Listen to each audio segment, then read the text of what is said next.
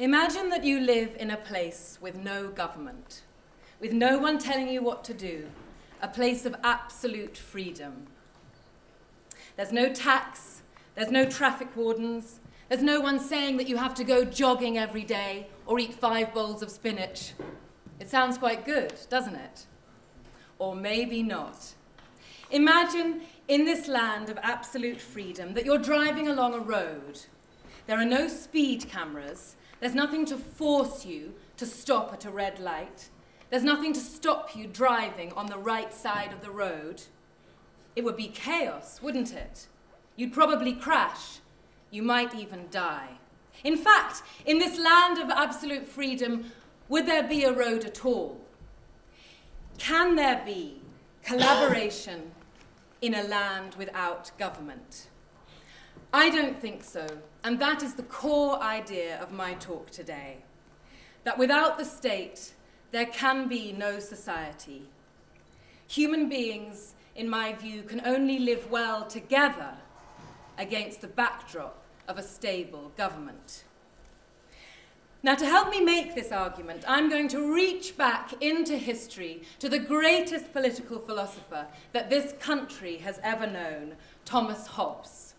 Thomas Hobbes was born in Wiltshire in 1588, and he lived through one of the bloodiest episodes in our country's past, the English Revolution of the middle of the 17th century. So he saw at first hand just how horrific life is without an effective government. And he gives the most brilliant analysis ever written of what the state is for, and what I'm going to do now for you is to unfurl that analysis.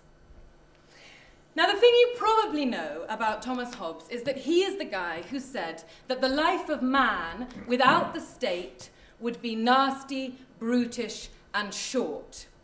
By the way, Hobbes always talks about men rather than human beings or women, and that's because he is a sexist pig, but so were they all in that day.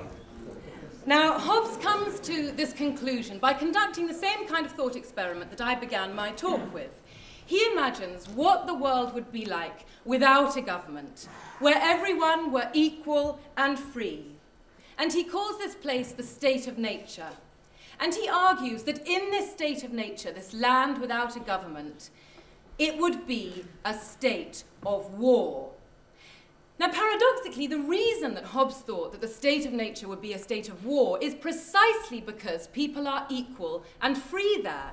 It's precisely because they are free to do whatever they want to do that they can go out and attack people. It's precisely because they're equal to each other that there's no one who can be in absolute control and subdue the rest of them. And Hobbes gives 3 specific reasons for why it is that the state of nature will be a state of war. The first of these is that of competition.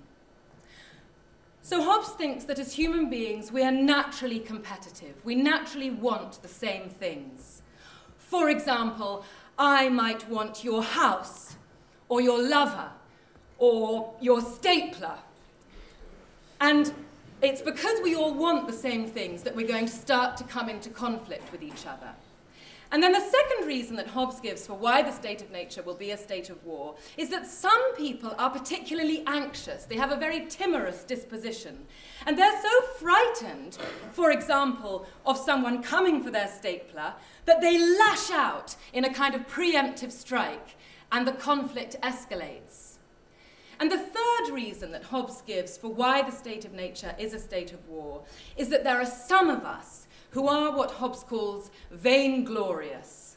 That's to say, we have a hugely inflated view of our own importance, and we positively like dominating other people. We like power over others. And these are the really dangerous people, the people who want to dominate others and therefore ratchet up this war with no end. Now, it's important to see in Hobbes' analysis that he's not saying that people naturally fight each other because they're naturally evil. Many of us want a quiet life. Many of us don't want war. Many of us want to reach out to others. But Hobbes' point is that however well-intentioned most of us might be, there is an inexorable logic to human interaction that leads to conflict.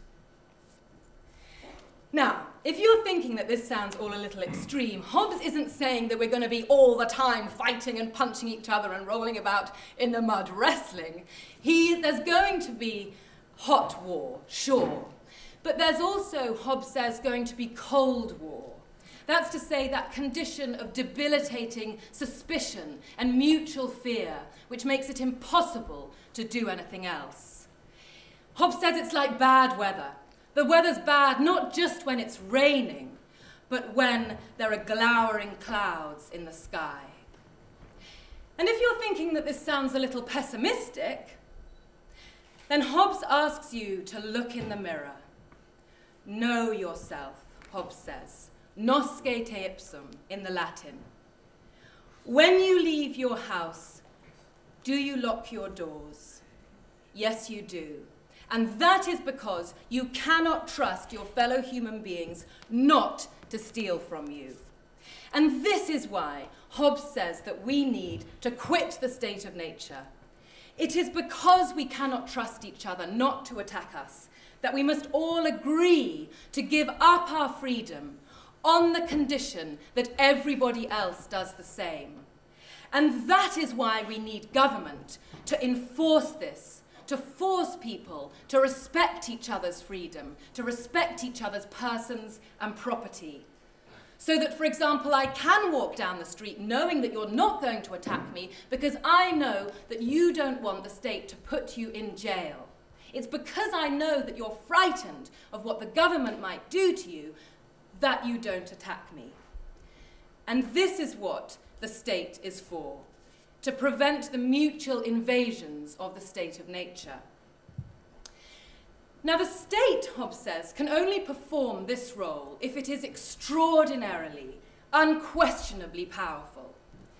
And that is why Hobbes says that the state should be like a leviathan. Now, as you probably know, the leviathan is a mythical sea monster from the Old Testament. And the reason that Hobbes chooses him as a metaphor for the state is because he is seriously scary. So in the book of Job, in the Bible, where he appears, Hobbes says, the Bible rather, says that if you try to attack Leviathan with swords of iron, he just brushes them away as if they were made of straw. If you throw darts at Leviathan, they become, the Bible says, just stubble in his beard. So only if the government has this kind of unquestionably superior power will it be able to frighten even the most uppity amongst us human beings. Human beings don't like to be told what to do. We're proud creatures. We think we know best. And therefore, only a monster can force us to do the right thing. And this, by the way, is another reason why Hobbes chooses Leviathan as a metaphor for the state, because in the Bible, Leviathan is described as king of all the children of pride. And therefore, what Hobbes is doing here is picking up on a very old tradition in the history of political thought, according to which what politics is for is to tame the self-importance of men. St. Augustine put it that what Rome was for was to act as a kind of lid on the libido dominandi, the will to power of human beings. Now, this might strike you, as indeed it strikes me, I should say, as pretty appalling, in the sense that it looks like Hobbes has just given us a recipe for the kind of totalitarian government that we've seen reach such horror in the last 100 years. And it is true that the great flaw in Hobbes's theory is that he does not put any checks on the state. So it's all very well setting up a monster to protect us from the attacks of our fellow human beings, but what happens when the monster turns on you? As John Locke, Hobbes's great critic, said, what Hobbes has done is to free us from polecats and foxes, only to lead us into the lion's den.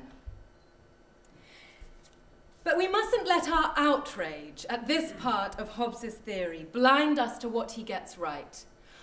While we do not want to let him take us to the edge of his authoritarian abyss, nonetheless, Hobbes identifies two truths that seem to me to pick up on the truths of social and political life. The first is that if the state is going to be effective, if it is going to protect us, it has to have a monopoly of force. And that is what Hobbes saw clearly for the first time. And the second thing is that if we want the state to protect us, if we want to be safe, we have to give up some of our freedom.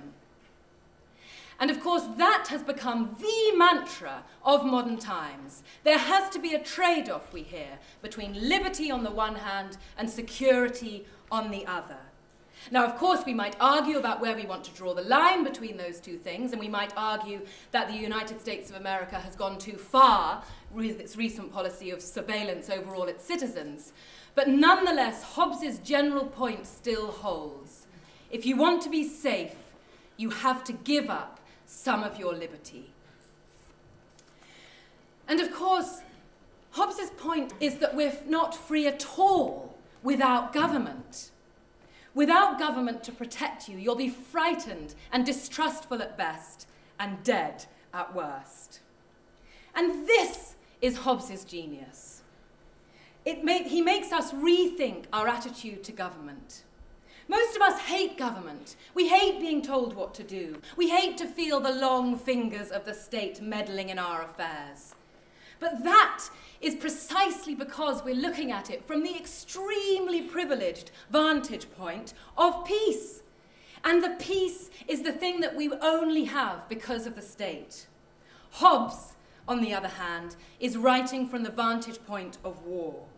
And we ought, therefore, to listen to his testimony. He bears witness to the peculiar pain of what happens when brother lines up against brother on the battlefield. And he knows that government, however much we might dislike it, if it's keeping us safe, is better than no government at all. It is not the most palatable of lessons, but it is surely one that has great resonance in our day. What Hobbes shows us is that the state not only frees us from fear of our fellow human beings so that we can sleep well in our beds at night, but that it also carves out a safe space in which we're able to scale the heights of human possibility, to paint, if that's what we want to do, to build schools, to have a party, to be whoever it is that we want to be. And finally, the state gives us the confidence to reach out to other people in friendship and collaboration. None of this would be possible without the peace that the state brings. And this is what Hobbes says in the most famous passage that he ever wrote, and with which I'll conclude my talk. Without the state, Hobbes says, you'll find yourself in a time of war, where every man is enemy to every man. In such a condition, Hobbes writes, there is no place for industry, because the fruit thereof is uncertain, and consequently no culture of the earth, no navigation, nor use of the commodities that may be imported by sea, no commodious building, no knowledge of the face of the earth, no account of time, no arts, no letters, no society, and which is worst of all, continual fear and danger of violent death, and the life of man, solitary, poor, nasty, brutish, and short. Thank you very much.